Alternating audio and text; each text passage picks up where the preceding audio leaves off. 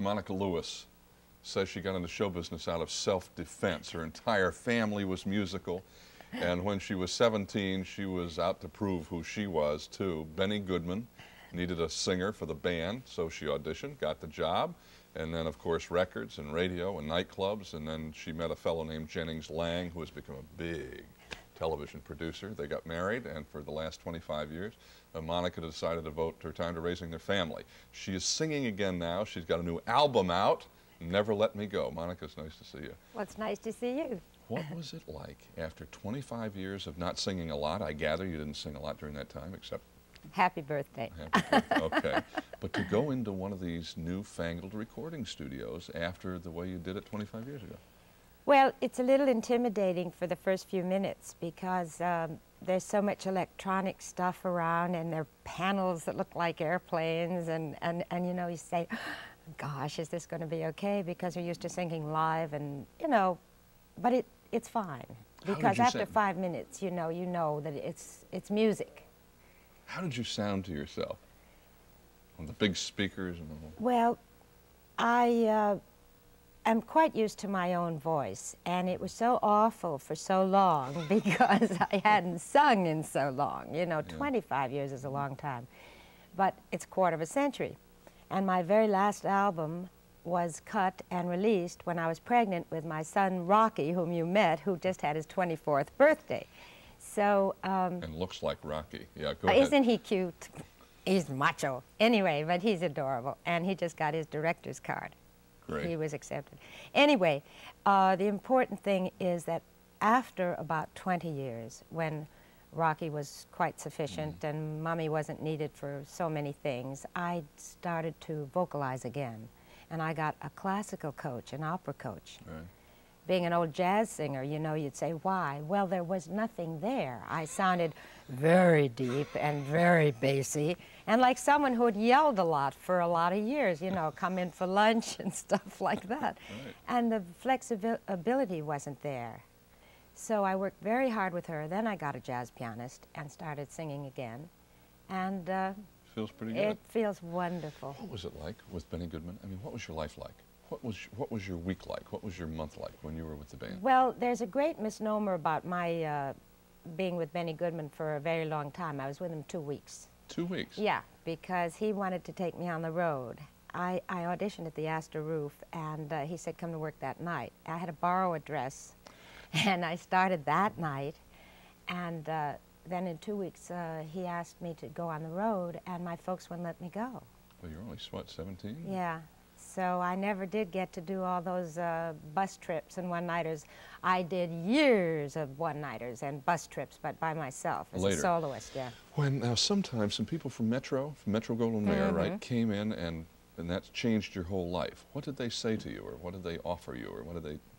They heard me at the Mocambo, which was a nightclub in Hollywood before everyone's time, I guess, but everything I did was before everyone's time. It wasn't that long yes, ago, Monica. No, it wasn't. Anyway, they came in and offered me a contract. Yeah. Now, in those days, which was 1950, a contract was really a big thing. You know, to get a contract with a major studio was very big, except you didn't know that you were giving up everything. How so? Well, they did not allow you to do personal appearances, which is what I'd been doing and earning a lot of money. Right. And they didn't allow you to do television. Right. They didn't allow you to do anything but come to classes and be on call for publicity and then assign you to a picture, maybe. Well, well, at the time, Vic Damone and I were contemporaries, and we both were signed the same week. And we were allegedly going to do a modern version of The Merry Widow, yeah. with hip songs and all that, but using the basic story. Right. And Lana Turner, who yeah. was a very big star at the time, had married one of her husbands, I think it was Bob Topping, I'm not sure, yeah. And had said that she elected not to work for a while and wanted to have a child and so forth. So I was actually bought, and I mean bought, like you were bought like a commodity, you know, and they had this great passion for grooming and changing you. And so I was done up to be Lana Turner, And we were going to do this thing, singing modern and jazz and so forth, and then she decided to come back to work. So now I'd had all this publicity and looking, you know, oh, I can't tell you how exactly they made me They look. look like Lana And Turner. Lana's got blue eyes and I don't, and you know, it was just really weird, but they made me look like her, which was great because she was gorgeous. And I was real thrilled with this look that they Right. gave me. And then they said, sorry, this week you're no longer Lana Turner, now you're Janie Powell. So they cut the hair short and little curls and ringlets and lots of dimples and all of this stuff. And I went home to my parents and I said, you know, I knew who I was when I got here, but I haven't a clue. And I wound up seeing a doctor about this because there was an identity crisis that was very, very difficult for me. And knocked you for a loop. Big loop. But you were able to snap out of it. Well, I'm very resilient, David. What is, now you've done the Sting 2, right, with Jackie Gleason. Yeah. I'm back on the screen again. How did you feel about that? Well, that was my own decision. First of all, my husband produced the picture. Oh. That's how I get these jobs. Nepotism. Oh.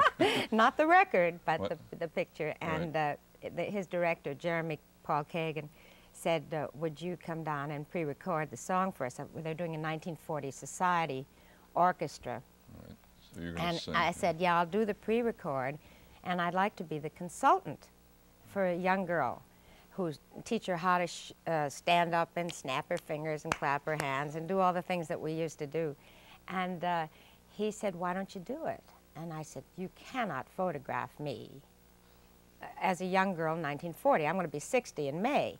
He said, I promise you a long shot. It'll be the longest shot you ever saw. I said, you just have to keep your word, though, because I don't want to embarrass my husband or anybody looking ridiculous. It was a very, very long shot. Were you sad? Did he keep his word? He kept his word. Wow. But I did do the singing, and I had a good time. How far are you going to keep making records? What are you going to do, do you know? Well, I just hope so, because I love to sing, and I love making records, and I'm hoping that Never Let Me Go for Applause Records, I can do that plug, Yeah, can sure. I? Will be something that not only adults will love, because it is an adult kind of record, but I'm hoping that the youngsters, and since I'm surrounded by them a lot with Rocky at Home, they all seem to like it. The rhythm section's sensational, and we have Tom Scott and Lee Ritenour and all these marvelous young jazz fellows on the date. Good And luck my with it. oldest son produced the record, who is You got the whole family working. got That's good. everybody That's good. working, Keep the family everybody working. Monica, good to see you. Good luck It's with lovely to see you. it. Don't sit on the apple tree. We'll be back in just a minute.